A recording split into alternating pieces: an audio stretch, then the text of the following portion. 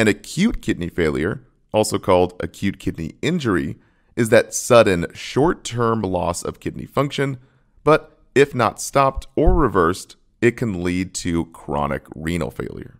So a Kaplan question asks about acute kidney injury. What is the correct understanding?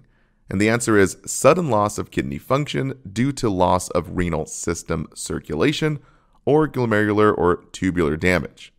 So what's really going on in the body? For pathophysiology and causes, let's cover the acute kidney failure first. In acute kidney failure, it can result from three types. We have prerenal, that decrease blood flow to the kidney. So the memory trick we use is think of decreasing of perfusion with prerenal. And then next is intrarenal, that damage inside the renal. Think in the renal for intrarenal.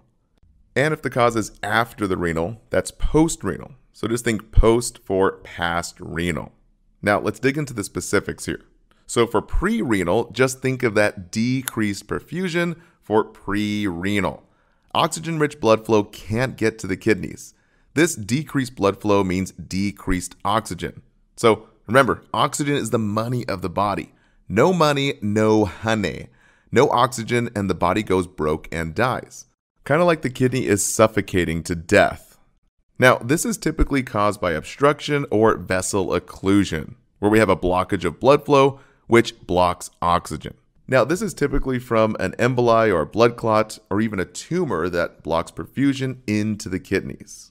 Another cause is from low blood pressure, that low perfusion with prerenal.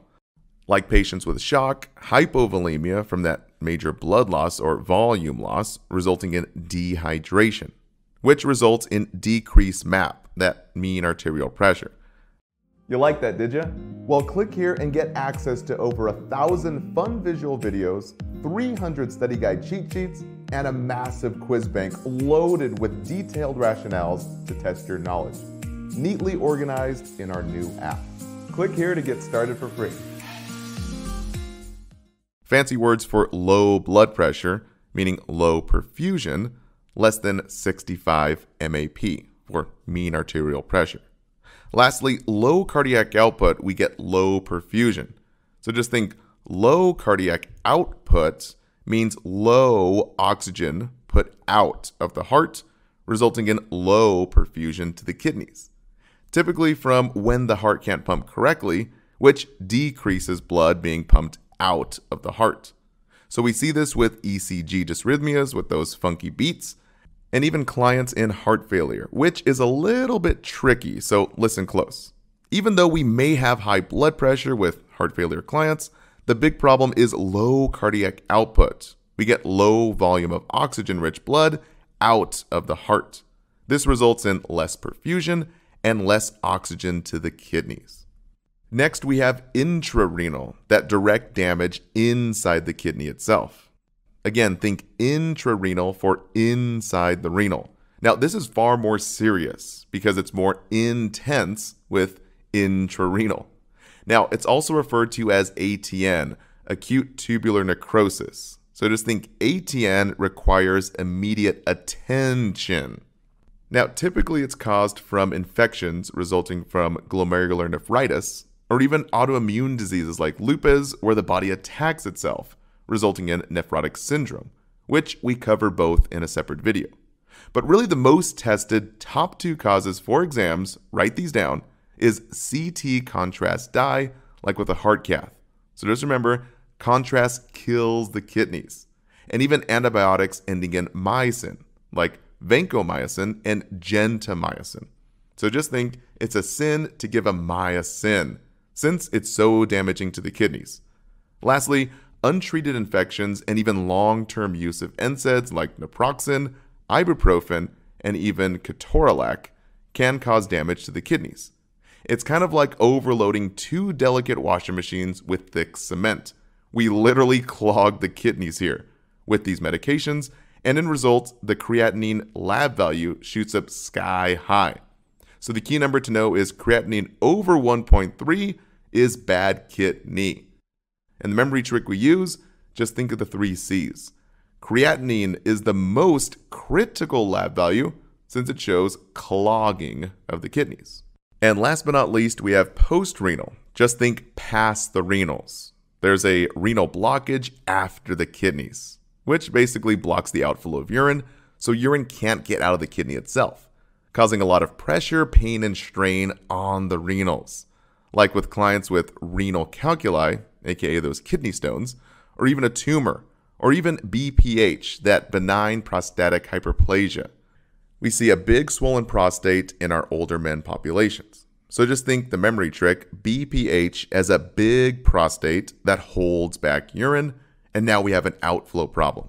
As far as assessment findings, these are pretty simple. So remember from our anatomy video, what are the 3 waste products that the kidneys filter?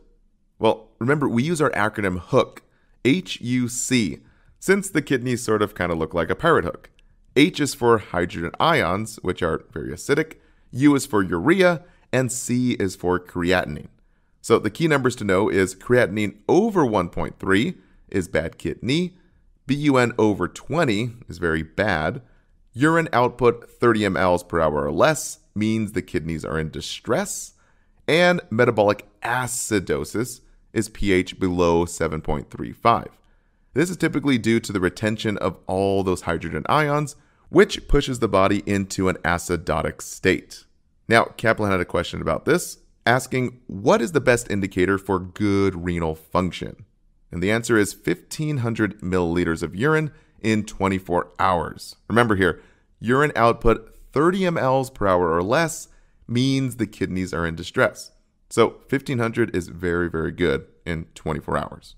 Now, this next part is not a big focus on the NCLEX, but it may show up on your nursing exams. The 4 phases of acute renal failure. So number 1 is the onset of injury, known as initiation, which is not typically tested. Step number 2 is the Oliguric phase. Now, this one is key to know. So just think of the O's in Oliguric as O for low urine output, less than 400 mL in 24 hours.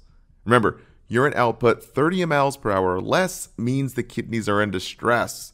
So 400 mL in 24 hours, wow, that is really, really low.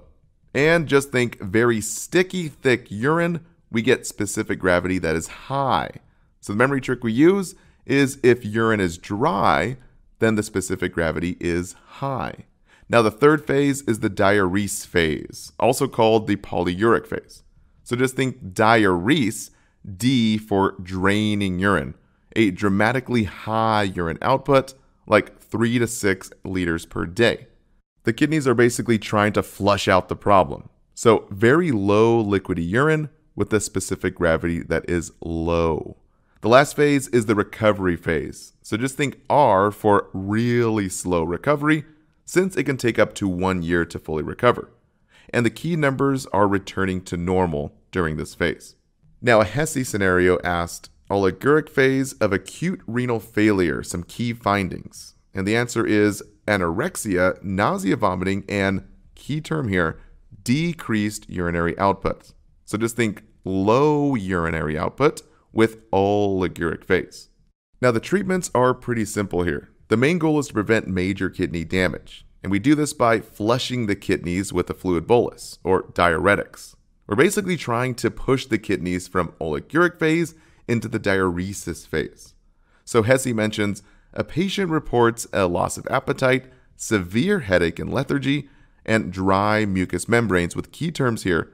Urinary output 300 mL in 24 hours, that is really, really low. Elevated blood urea nitrogen, that BUN, and serum creatinine. So the answer is to treat with furosemide. Now, if you didn't know, furosemide is a diuretic that pushes the kidneys into the diuresis phase.